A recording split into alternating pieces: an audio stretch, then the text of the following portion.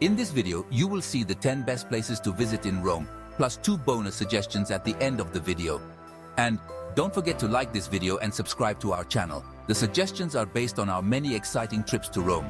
So here they are, our top 10 picks. Number 1. Circus Maximus. The Circus Maximus is an ancient Roman chariot racing stadium and a place of mass entertainment.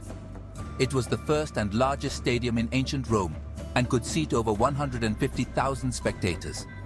The site is now a public park. Number 2. Colosseum. The Colosseum is the largest amphitheater ever built and is made of concrete and stone. Construction was completed in the year 80. It was designed to accommodate about 80,000 visitors. It was used for gladiatorial contests, public spectacles, animal hunts, executions, reenactments of famous battles and dramas based on classical mythology. Earthquakes over time caused extensive damage to the structure. Number 3. Roman Forum. The Roman Forum is a plaza surrounded by the ruins of several important ancient government buildings right next to the Colosseum. The Forum was the center of daily life in Rome. For example, elections, public triumphs, criminal trials, public speeches, and commercial affairs were held there. The Roman Forum developed organically over many centuries. 4.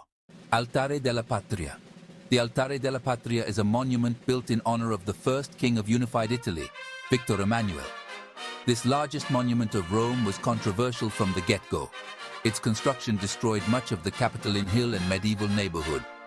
The terrace of the building offers an amazing panoramic view of Rome. Number 5. Pantheon. The Pantheon is a former Roman temple and is now a church. It is the best preserved ancient Roman monument. The word Pantheon is a Greek adjective meaning honoring all gods. The oculus at the center of the building is the main source of natural light. It is truly a majestic building. Number 6. Trevi Fountain. The Trevi Fountain is one of the most famous fountains in the world. Legend has it that whoever drinks the water of the fountain, from which a coin springs, will be guaranteed to return to Rome. No wonder we were always in Rome. Number 7. Spanish Steps.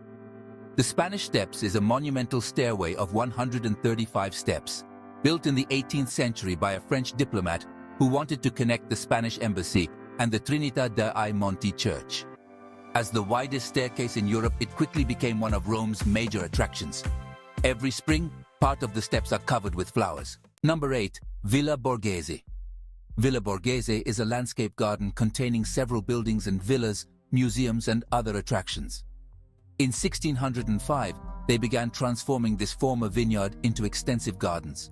The park was redone in its present form in the 19th century in the English style. The city of Rome subsequently acquired the property and turned it into a public park. Number 9. Castel Sant'Angelo.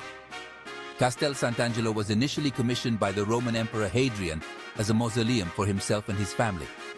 This amazing round-shaped building was later used by the Pope as a fortress and castle and is now a museum located just outside Vatican City. Let's not forget the famous Passetto, a secret passage that connects the castle with Vatican City, used by the popes in times of danger. Number 10. Vatican. Although Vatican City has been an independent state since 1929, it is located within Rome. The Vatican has been the Pope's residence since 1377.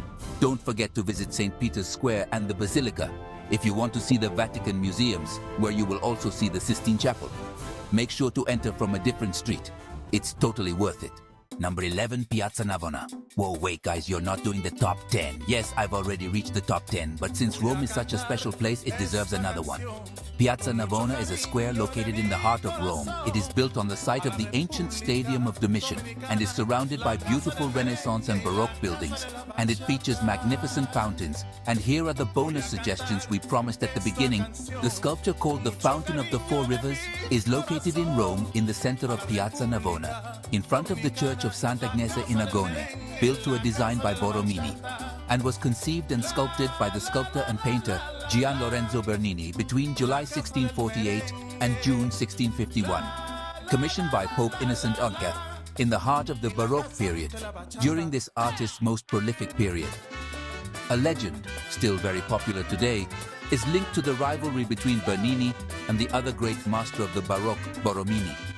It is said that the statue of the Rio de la Plata holds up its arm to protect itself from the possible collapse of the bell tower or dome of the facing church of Sant'Agnese in Agone and to support its remains.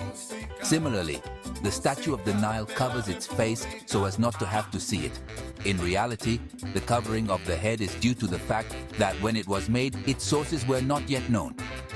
This is a clear historical anachronism, since the fountain was built between 1648 and 1651, while the church of Sant'Agnes in Agone was begun by Borromini no earlier than 1652.